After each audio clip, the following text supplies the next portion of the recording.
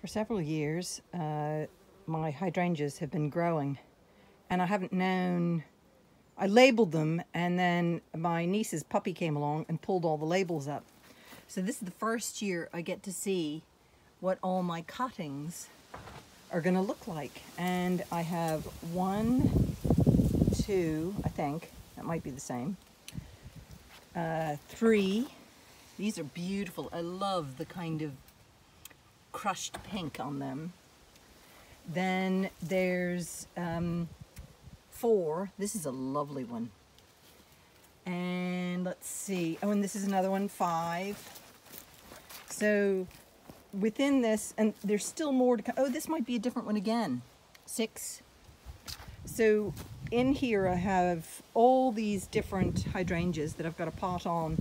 And now I can label them, except I don't know what their names are because I'm missing the labels, but I can say bruised pink or very upright conical shaped flowers, or this is such a frilly white flower that this one has, and this one's very lacy, so I might have to figure out my own code of what to call the different hydrangeas. And over here, let's see, my mess. This is a blue one I have. This is a good few years old, so it's already been potted up into a bigger pot. But again, the label was stolen when it was younger. So I'm really pleased that the hydrangeas are all flat blooming. Oh, and here's another one. This one is, I think, the same. This pink one here, I think, is the same as those ones over there. I just potted it on.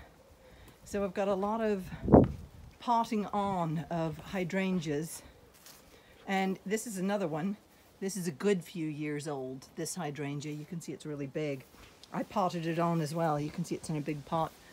But I need to get more big pots for all these, the small fry in there. So very pleased with my hydrangea count. Though my favorite hydrangea, I took loads of cuttings, they survived a few years, and then they died, much to my annoyance. So these are baby cherry trees.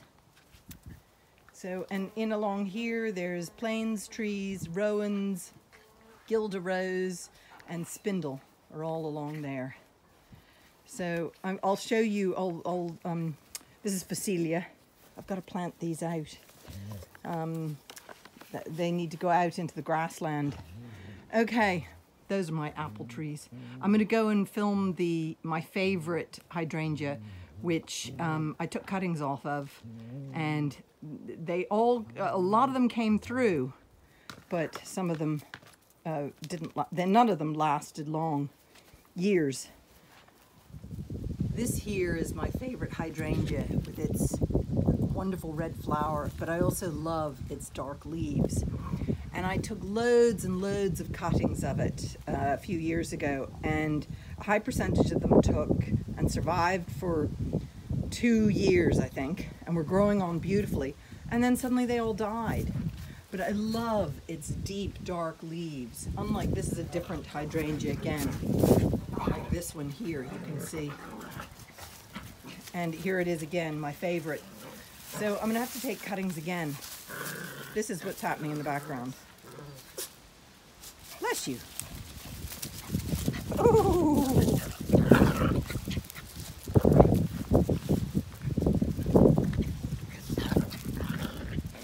Puppies at play as I talk about hydrangeas.